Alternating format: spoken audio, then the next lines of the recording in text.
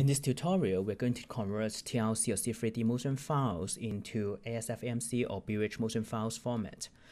TRC or C3D motion files, they are about the 3D marker's position, and they're usually used by optical motion capture system.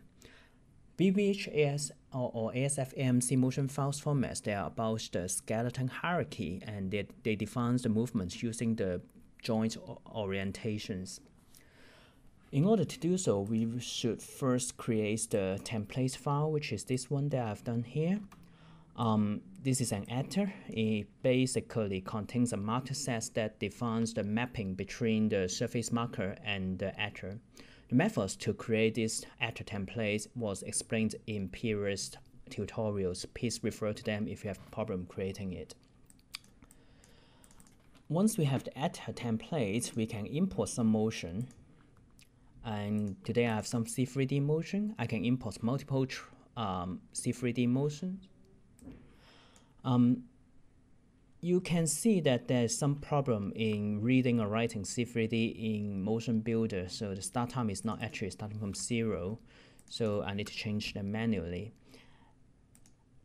And you can see that the import motion will be distributed into individual tracks. So this is the first one, and this is the second tracks. You can import even more.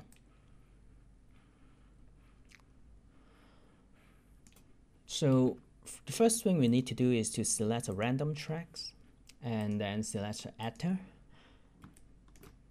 We then drag all the markers from the viewer to the actor setting window. And your actor should be following your marker set.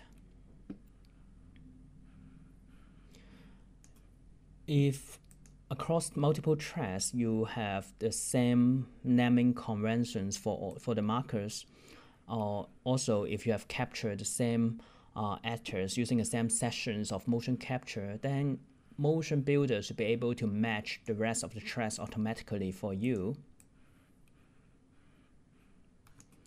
As I've mentioned before, BVH or ASF-AMC, they are about the skeleton hierarchy. But as you can see, this actor, it doesn't actually have a skeleton. So what we need to do next is to drag in a character that has a skeleton. You can use any character as long as they're rigged and they have a skeleton inside. And you can drag them in and use it.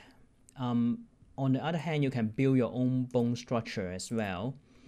And once you build your own bone structure, you can characterize it to tell MotionBuilder that this is a character. Sorry.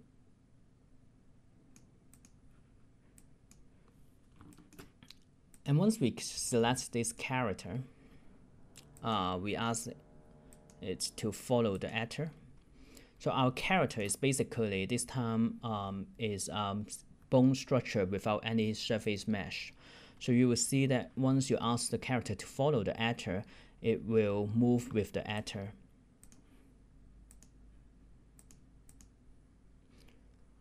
You will notice that the step size between the actor and the characters, they are slightly different. This is because they have different body dimensions, and this is a process called motion retargeting. You can enable, disable this in the character definition setting. Alright, once you have done this, you'll be able to export the BVH motion file. However, there's a very important step that you need to do first. Currently, the motion is stored in the actor, and the character, which is our bone structure, is simply following the actor. So it doesn't have any motion within itself. What we need to do is to copy the motion from the actor to the character here. And this is a process we called plot character. So basically we plot the motion from the actor into the skeleton of the character. Since we have multiple C3D files, we plot all the text and plot it. Okay, now the motion is stored within the character, which is our bone structure here now. So we can now export it as the BVH. It's a bit difficult to select it in the viewer plane, so I select branches here in the navigator. And then we click File, Motion File Export. Just give a name. I will need to delete our old motion first. Okay, so these two tracks are our C3D tracks, so we wish to export those. Again, as you can see, MotionBuilder has some problem exporting C3D files, so I will need to manually define the frame rate and the samples.